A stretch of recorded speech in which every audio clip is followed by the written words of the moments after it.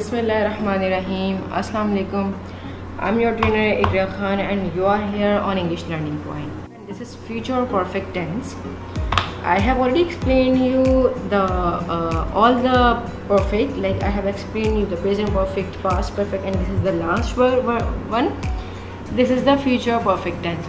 So to make you understand its structure, before I should let you know about the formation of verb, that which helping verb do we use while making future perfect tense. So here are regular verbs and irregular verbs, right? So irregular verbs are those which ends with ed, like watch, watched, watched, laugh, laughed, laughed, dance, danced, danced, wash, washed, washed, watch, watched, watched, look, looked, looked, close, closed, closed.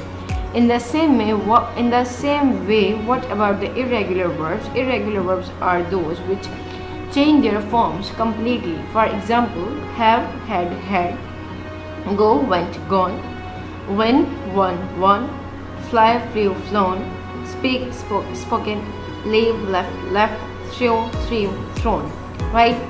So these all are the past participle form, and in this tense, in future perfect tense, we always use this form. We always use past participle form.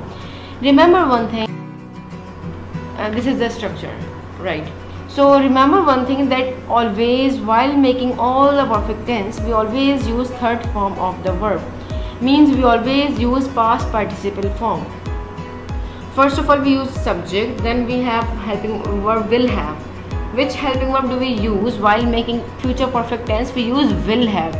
Which helping verb do we use while making future perfect tense? We use will have. Okay? And which form do we use? We use past participle form. Which form do we use? We use third form of the verb. Remember this thing, that in all the perfect tense, whether it is present, whether it is past or future perfect tense, whatever the perfect is, we just need to use past participle form. Alright? So here we have the sentence, I will have read the whole book. Negative sentence is like subject, then will, then not, then have. Like between will and have, we use not.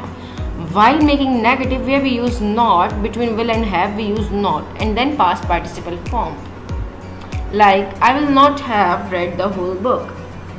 In the same way, while making interrogative sentence, we use first helping verb, then subject, then have, and then third form of the verb.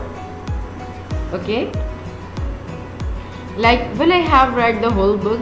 So it's quite easy to understand its structure. You can just keep in your minds with this thing, that you just have to use third form of the verb, and you just need to use will have and helping form, third form of the verb. Like past participle form we use while making future perfect. Okay, so these all are the affirmative sentences, these all are the negative, and these all are the interrogative sentences. Okay, and with all the subject, whether it is I, you, he, she, we, they, whatever the subject is, we just need to use will have. I will have clean, you will have clean, he will have clean, she will have clean, we will have clean, they will have clean. In the same way, while making negative sentence, we use not. I will not have cleaned, you will not have cleaned, he will not have cleaned, she will not have cleaned, we will not have cleaned, they will not have cleaned. While making interrogative sentence, we use will. Will I have cleaned, will you have cleaned, will he have cleaned, will she have cleaned, will we have cleaned, will they have cleaned. You can see over here that with all the different subjects, like with I, you, he, she, we, they, with all the different subjects, we just use will and have. What we use will have with all the different subjects, and we use past participle form. Hopefully this must have been cleared.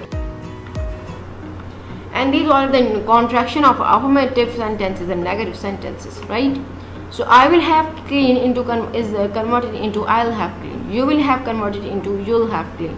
He will have, he'll have. She will have, she'll have. It will have clean, it'll have. We will have clean, they will have clean, they'll have, right?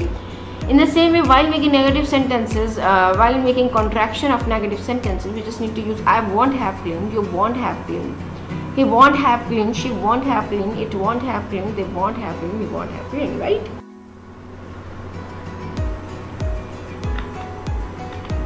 So what is the usage of future perfect tense? Means where we can use them correctly. We can use to express an action that will be completed before some stated time in the future. I will have taken tea by 7 o'clock. To show time expressions by then until. They will not have finished their homework until then.